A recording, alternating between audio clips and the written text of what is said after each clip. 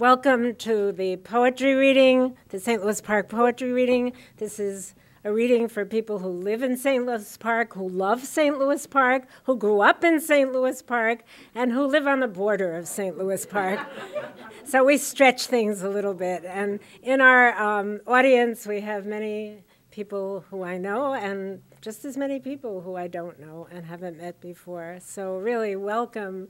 This is our 5th year of doing readings, and we're trying to make it more, to increase the number of readers. So we're really happy tonight to see many new readers and some of the people who have been reading for years. And one of our readers has grown up right before our eyes. She's been reading for the last couple of years, Ruby.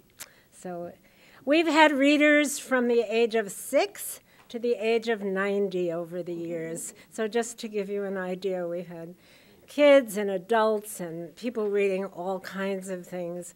And tonight I think we'll have just as much of a varied reading for all of us to listen to. So we have a number of readers, and I've asked the readers to limit themselves to a few minutes, and then if we have time, we'll circle around and you can read again. How does that work?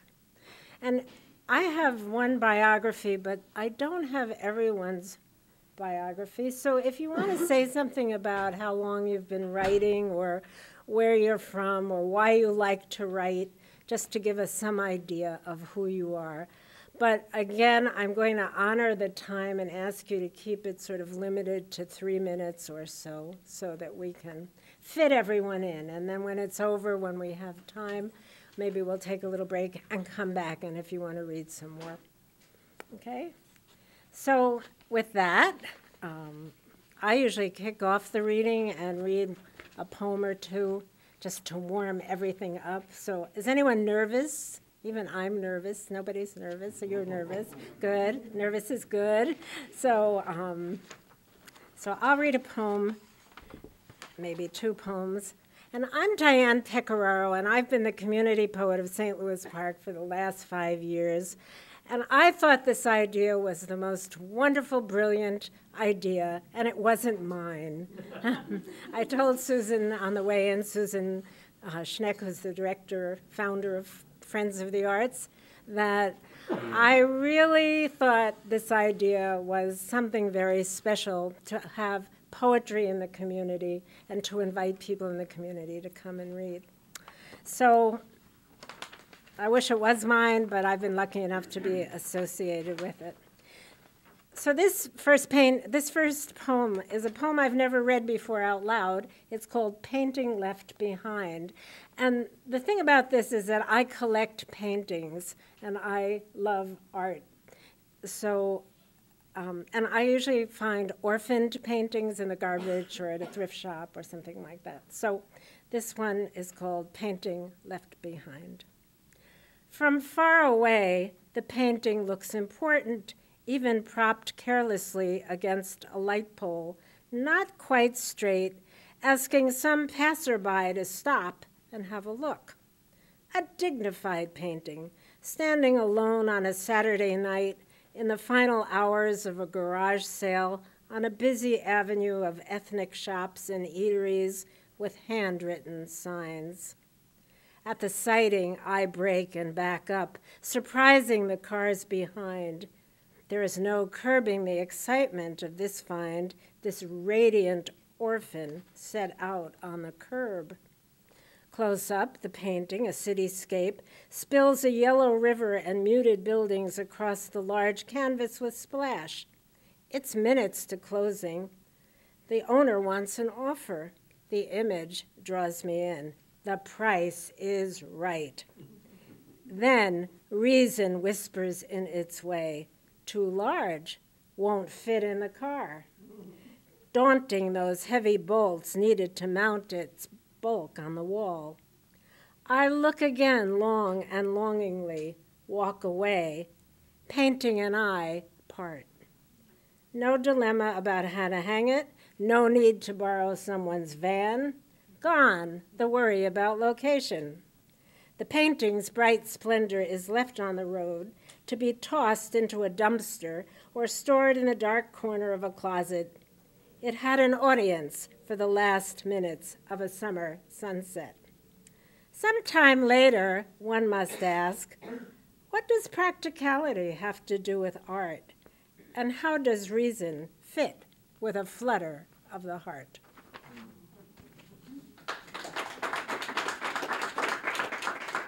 And one more, I used to work in a very big government organization, and one of the interesting things about working, all of you know, is gossip, right?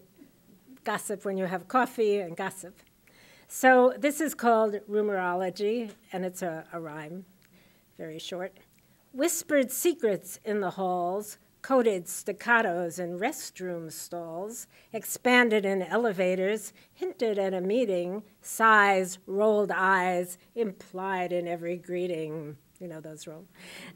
Stories, tidbits, tales of folly, transitions, transfers make work-life jolly, embroidered by the cultured, passed on by the uncouth, sullied only by something as boring as the truth.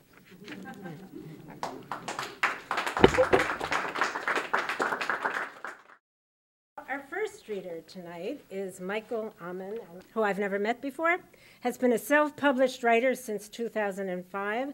In his two most recent novels, Amram distorts history and applies it to his characters' lives. He is an avid poet with 2 published collections. His poems and short stories have been published in magazines. Currently, Amram is revising a memoir.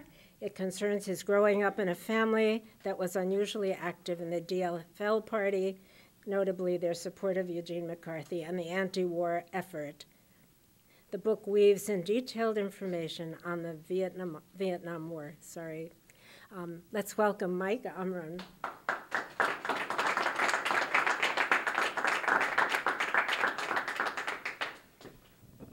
Great. Hi. It's Mike. Read a little bit. The first poem I'm going to read is about love. It's about springtime and finding love. You know, the feel after rain when things are new and you realize what you have and don't take it for granted. It's called Vowing Love, or Vowing Nature. In April, some days after rain, when pores are all open for the skin that's leaky and cold in spring sometimes, tar smells rise and steam rolls off skin dimpled and with dents after rain. When mist meadows shine anew and streaks of sun find shadows that eluded you after the rain prisms its so its boughs can make curtain calls. Roads hid the pastures in rains, wispy folds where you walked and held hands with her then. What sands were moist and shriveled in cracks of blacktops like tiny dunes your lover used to climb through to hold hands. You reached out for her with fingers pale, wrinkled, and quivering after the rain. You squeezed her slender frame. You lifted her from the mist to drain. You savored her. Love you thought she felt was not assumed to be the same, but she avowed to you after the rain.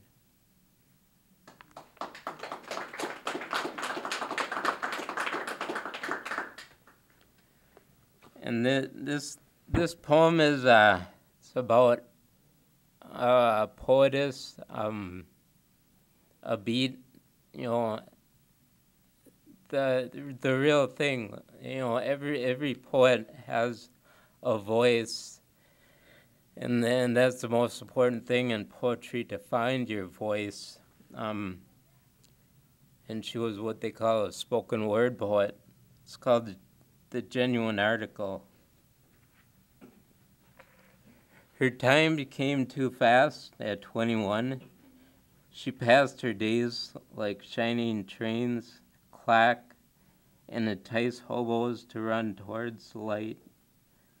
Through tall grass pulling daisies, through months of May, through boxcar slats spinning splintering sun for spoken word poets or those mute to clacking wheels that chase time.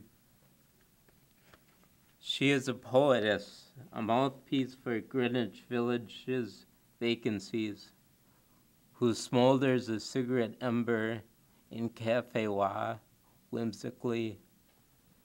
She reads her voice, and her voice echoes while she crosses time and space, once more like a wizard of McDougal Street, whose embers light the boundaries of eternity.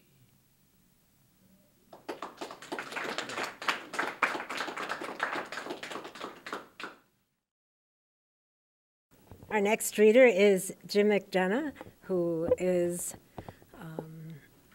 was on the board of Friends of the Arts and who also is very instrumental in running the theater in St. Louis Park. So, Jim?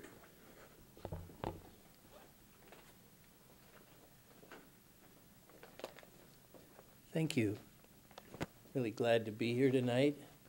I guess I've been writing since 3rd grade, which maybe by my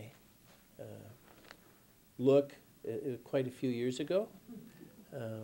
But I've been, I learned to write, and I learned to write well. The title of my poem tonight is Tatanka. Tatanka, bison, buffalo, the four-leggeds with many names, provide for us from horn to hoof our food, our robes, our medicine. Thundering herds across the fruited plains, decimated by two-legged locusts with their iron horse, leaving only hunger, the silent enemy of the people. Tatanka, part of the sacred story of strength and perseverance, honoring Mother Earth and all her creatures. Their legacy is our legacy, then, now, and forever.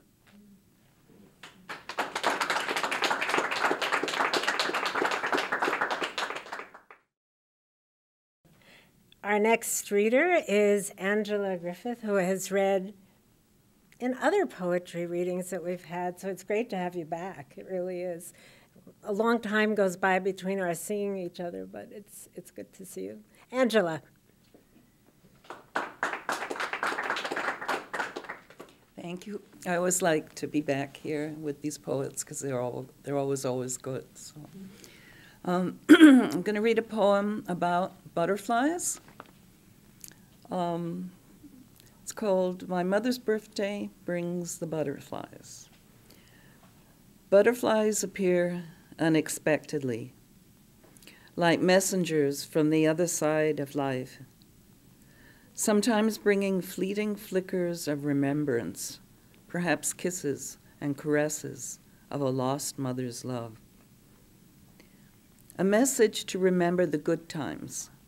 Soft-winged Geminis signal transition, change, and eternal indecision. Butterflies are seen more often and most clearly when one is alone, deep in mediation, sitting peacefully in a garden or walking along a wooded pathway.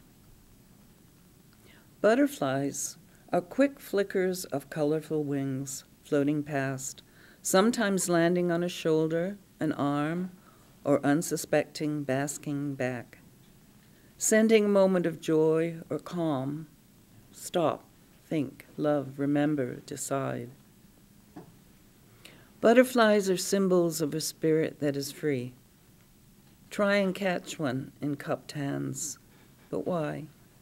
Why trap freedom, beauty, and love in a bottle or a netted cage to die alone?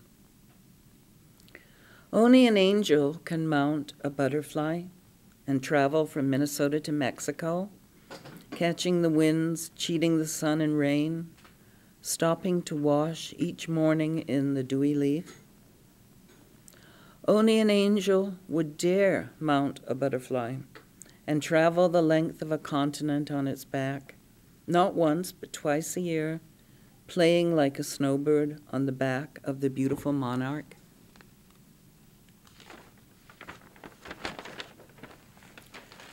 Butterflies appear unexpectedly like messengers from the other side of life.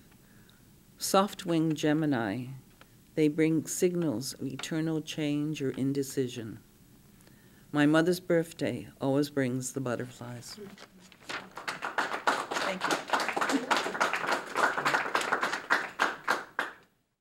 Our next reader is a new reader, and I think we're in for a special treat because he may be reading in another language, or at least part of his work will be in another language. And his name is Dessalane Borena, and how did I do? Okay. And I know Dessalane because we sometimes sit in the same room at the adult education program in St. Louis Park. So, Dessalane, you're next. Hello, everyone. Yeah, as you said, my name is Dessalane. Well, I guess you can give me like some more minutes to introduce myself, where I come from. Yes. Yeah, I'm from Ethiopia. I have been here since almost 5 months now. I'm pretty new to St. Louis Park, so I did not grow up here, but I live here. So hopefully I'm going to live and settle here. And that's why I decided to join you here tonight. Wonderful. Yeah, so thank you. My first poem is says life. Talks about life. It's not too long and short. Listen carefully. Yeah. Life is a football game, happiness and mystery, sometimes a defeat, sometimes a victory. White and black days, wears no same gown. Monday if it goes up, Tuesday it goes down. However bad your days be, you will not miss your share. Don't cry when you lose, the gain is also there.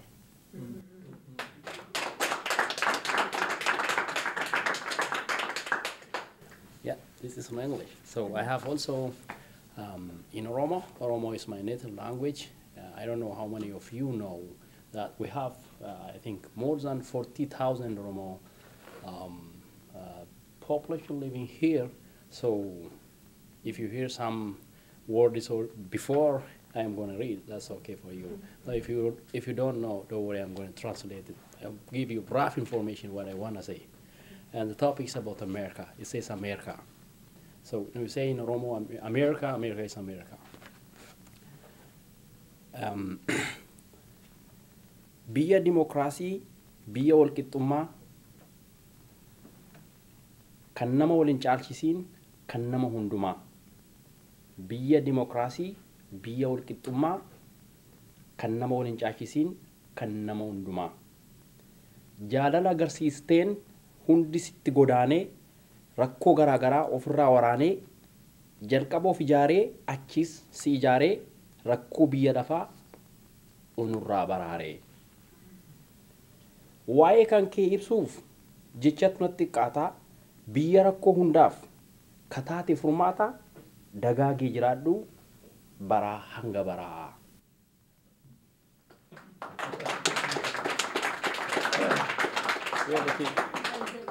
Yeah, I'm going to translate. Yeah, so it says America.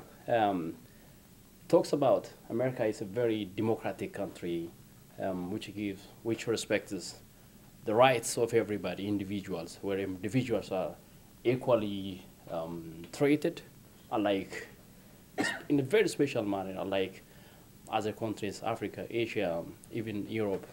So the first paragraph talks about the democratic situation in this country that all of you know. Second one talks about the love America has shown to the immigrants which come here and settle here and grow up here. And third paragraph talks about, like, I don't have words to explain the love that you have shown all the immigrants that are coming here and settling here. In fact, some of them change radically from very poor to rich, first develop themselves and then develop in America. So it says finally, long live America, God bless America.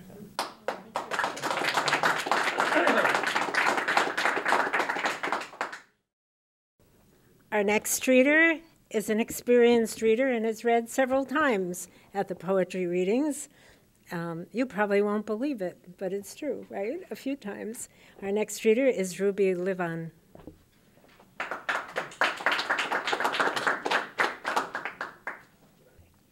Hi, I'm Ruby Levan, and I'm in 4th grade. I'm 10 years old. This is my second time reading at a poetry jam, and I hope you like my poem. It's called Spring. It's really short. Spring is so sweet, it lightens up my year. Spring is so great, so everyone should cheer. Spring is the time that little flowers bloom. Spring is the season I need to clean my room.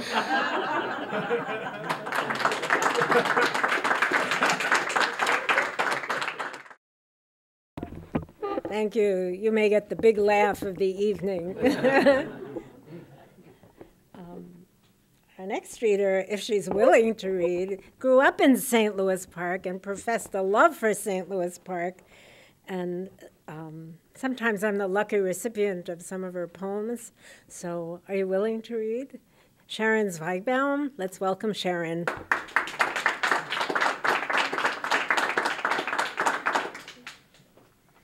Well, I have never read in public before a poem, although I've been in public before with moderating programs and things, and my only other writing other than sometimes poetry is art historical theses and brochures and art reviews and that kind of thing. And this poem was based on my feelings in having visited my son for the first time, who lives in the smallest of the U.S. Virgin Islands, St. John. And I don't write poetry very often. I have to feel it, and I have to have something to say. So it could be 10 years between poems. Anyway, this is called Balcony View. Sunday in St. John, I'm awakened by the coo-ah, coo-coo of island doves that flutter in treetops outside my window. A billowing breeze orchestrates huge palm fronds above vibrant hummingbirds who provide counterpoint to the sway. Church bells peal, and suddenly a Caribbean shower mists down on metal rooftops, making the multitude of green leaves glisten. Just as swiftly it ceases. Left with gleam and jewels in midst of foliage, I marvel at saturated hibiscus hues, pink, gold, ruby, and fuchsia. A minute later, rain again hazes Cruz Bay, graze the azure water. Low clouds obscure islands beyond and curtail hope for long-range whale spotting or glimpse of a dolphin or two. From my balcony perch, I focus on iridescent hummers, bobbing banana quits, and earth-toned thrashers who wing about bougainvillea and trumpet flower bushes. On my terrace rail, tiny twig-like lizards dart about. Looking down, I spot a rust-colored mongoose scurrying in and out of brush in search of edible tidbits left near this small resort compound and the popular restaurant next door. I am the tourist mother, visiting from a northern clime. Finally, in my 70s, I maneuvered a visit to this paradisical island to see my son, who migrated here a decade ago through serendipity. and settled into self-sufficiency and satisfaction. After my inn's outdoor buffet breakfast, shared with friendly faces, I wait for his call with the day's agenda. I read, write, and plumb patience, for he adheres to island time. I don't know when he'll show, so I go with the flow. We have already traveled the length of the small hilly island. This serene virgin is a preserve, dotted with sugar mill ruins, stunning beaches, and roaming mules. We explore by pickup truck, traversing steep, winding, potholed roads. Bays are active with ferry boats, yachts, tourists, and residents of every ilk. Happy Hour presents painkiller rum drinks, but Son prefers beer. The week's revelations. Most residents in St. John's know my son, like him, and think he is good people. The fist bumps, hey man, and bear hug greetings elicit, this is my mom, and broad smiles beam forth at each encounter. I intuit that he is important in these good friends' lives. Excuse me. And that he is, this is my first trip there, and I haven't seen him very often, and that he is somewhat beholden to them. He has forged family in a faraway place. Contentedly, I linger in a lush sanctuary till we can start another roving St. John day.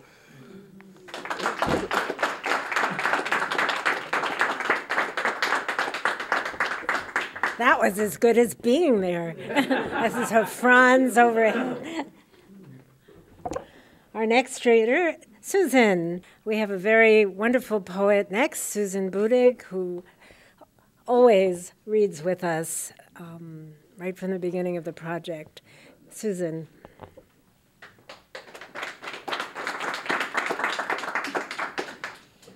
Thank you, Diane.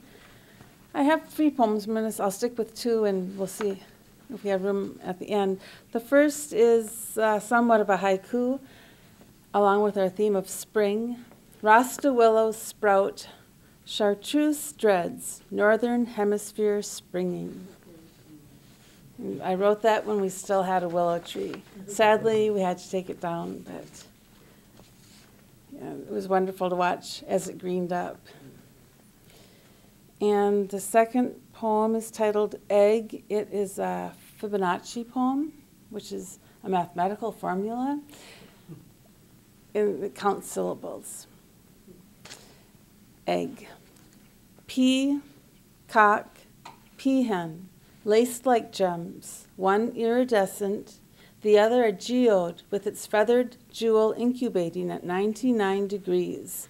28 days pass. Crack, peep.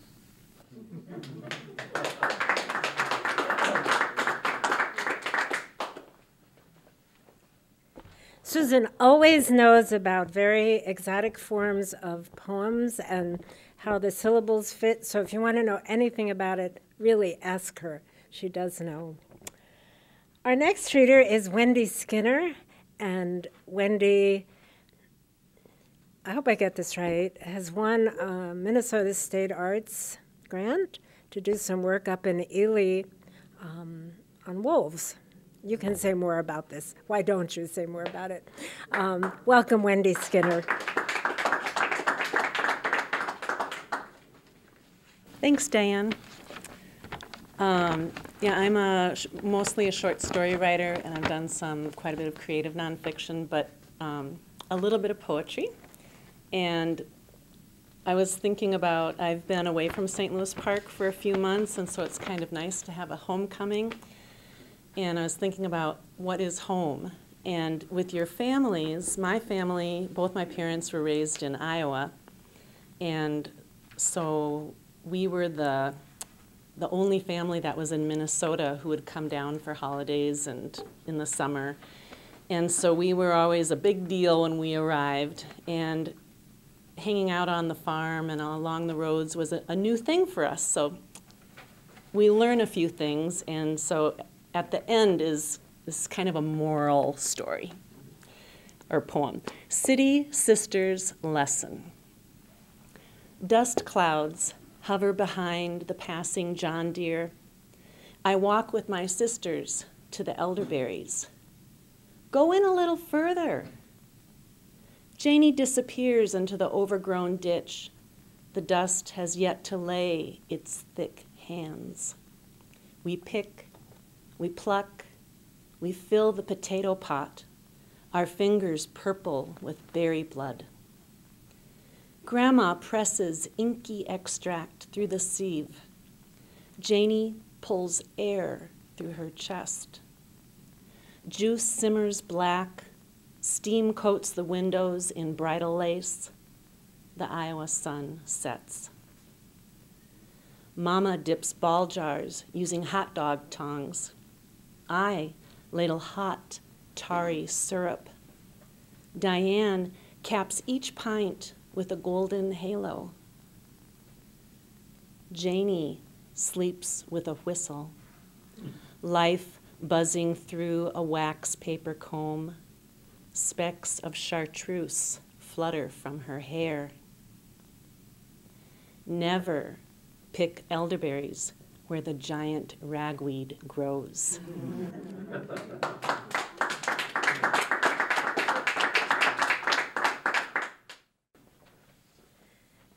So we've gone through round one. Is there anyone who came in late who wants to read? And I'm going to suggest that we take a few minutes break, and so you can each meet each other. I think that's kind of fun to say hello if you'd like to somebody in the room. Then we have a couple of announcements, and we also are going to say if you have another poem and you want to read it, we have time for another one. How many of you do have another one? I know Susan does. I can do one. Okay, good. All right. So let's take a minute, or, well, a few minutes, and then we'll come back in 5 minutes and we'll reconvene.